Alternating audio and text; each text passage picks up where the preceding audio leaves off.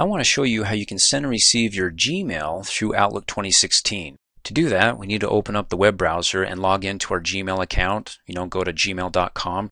Come down here with me, good neighbor, and let's open up, well, for me it's Internet Explorer. And hey, there's my website, dreamforce.us. Go ahead and check it out for the latest in training videos on Microsoft Office, also instructor notes, exercises, and quizzes. Let's go ahead and type in Gmail. There we go, gmail.com. Hit the Enter key on the keyboard. And then type in your Gmail email address. And then after that, go ahead and type in your password. Hit Enter on the keyboard.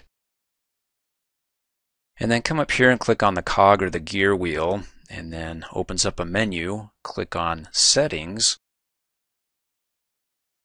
And then up at the top, click on the link Forwarding and POP/IMAP. Click on that.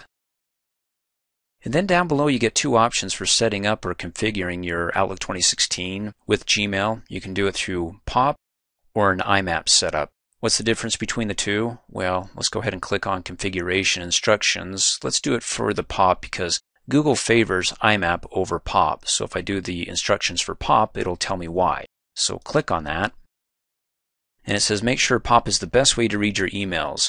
IMAP and POP are both ways to read your Gmail messages and other email clients.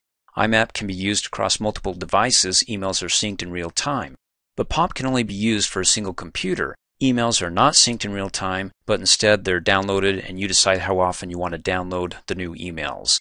So the IMAP is preferred because you get the latest and greatest and it's synced in real time. You don't have to wait for a download.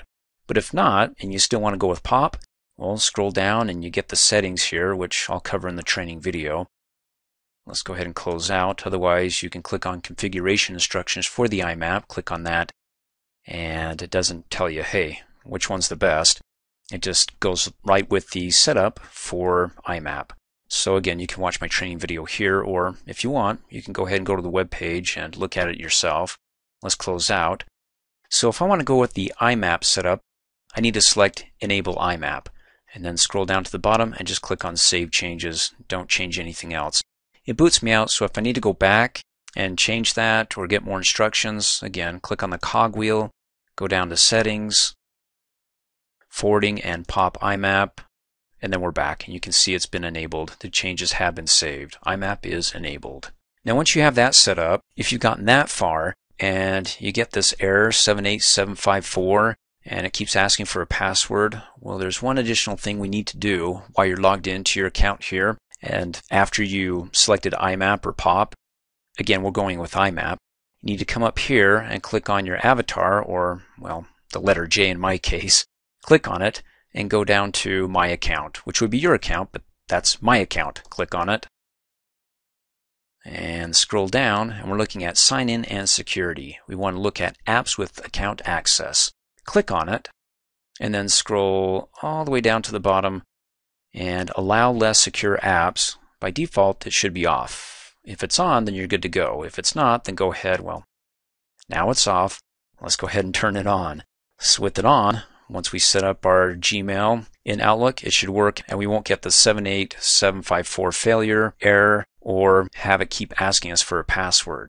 So once you got that set up, and you can read why it says it's less secure, because it says some apps and devices, doesn't say all, just some, use less secure sign-in technology, which could leave your account vulnerable.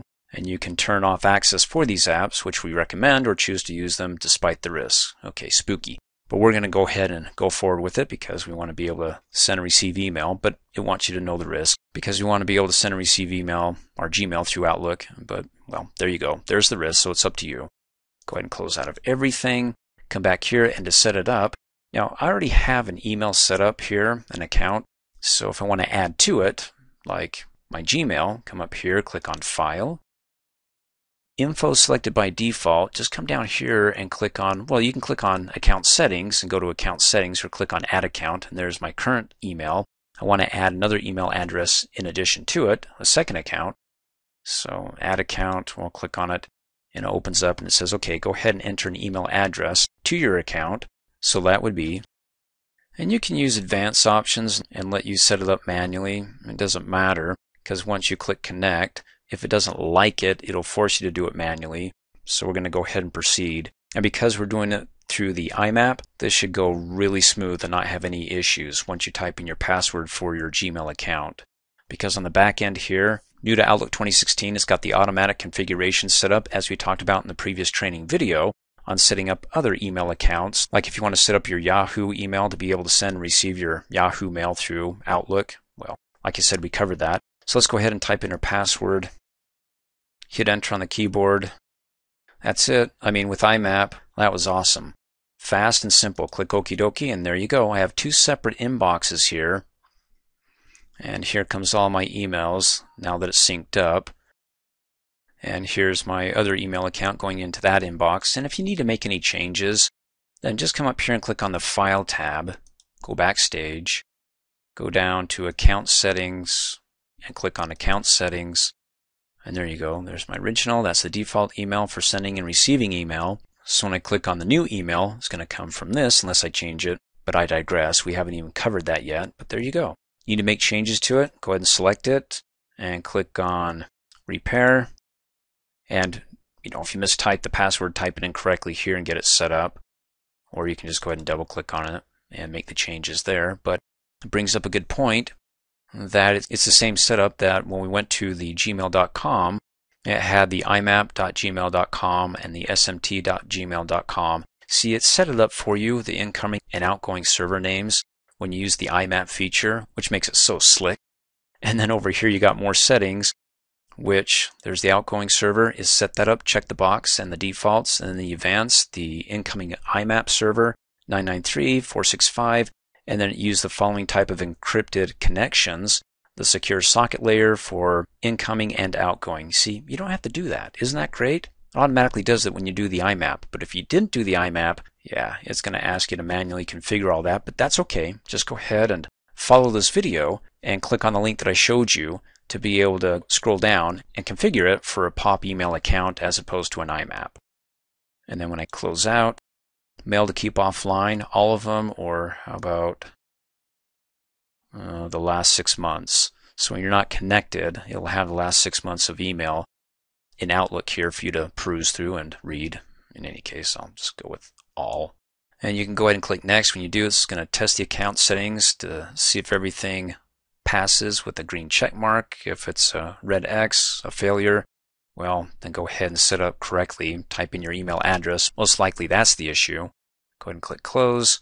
It says, hey, you're all set. Oh, thank you. That's so nice. Now you've got your Gmail, at least this one, to be able to send and receive through Outlook 2016.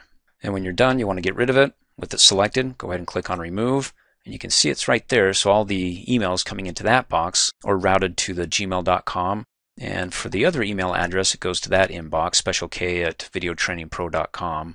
In any case, careful. If you remove this account, its offline cache content won't be deleted, but it'll still be available at gmail.com. It just won't be available offline on my computer here through Outlook 2016. You want to continue? Yes, and it's gone. So that's how you can go ahead and set it up.